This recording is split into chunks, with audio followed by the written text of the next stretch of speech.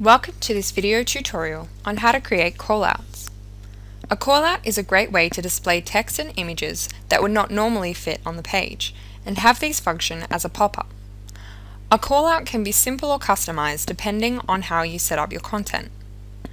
The first thing you would need to do is create your overlay or hotspot. This is where the readers will activate the callout. Click on Draw Callout and drag the area of where you would like the callout to display, and then click Finish Drawing. Select your callout type. Padding and scroll will create a margin in between your content and the border.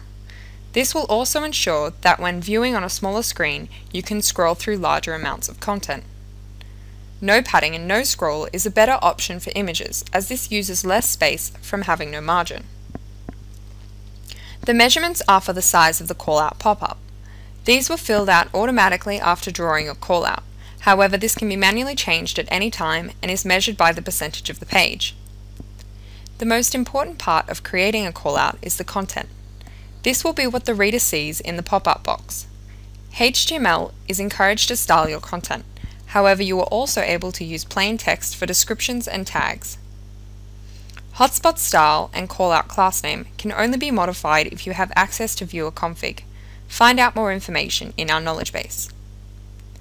There are 3 different types of animations for how your callout will appear and disappear. The callout can expand, fade, or have no effects when opening and closing the callout. Now you will need to select how the hotspot will be activated. If you choose Click, the reader will need to click on the hotspot before activation, like this example here. Mouse over will have the callout appear after the reader hovers over the hotspot area, like in this example here. Please note that Launch and Close Callout On should match. You are able to track how many people have activated your callout through Google Analytics by entering a title into the logging identifier to keep a reference in Google Analytics for statistics, for example, the title of the contents. Remember to save, publish, and preview before reviewing the callout within your online publication.